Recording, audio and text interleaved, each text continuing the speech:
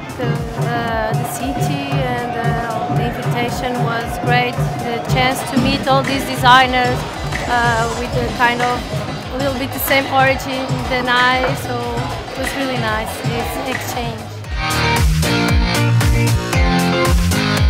The collection is called To Measure Together, which is the Greek meaning for symmetry. And it's all about, you know, turning around the lines, the midline from the symmetry normally we see in the body.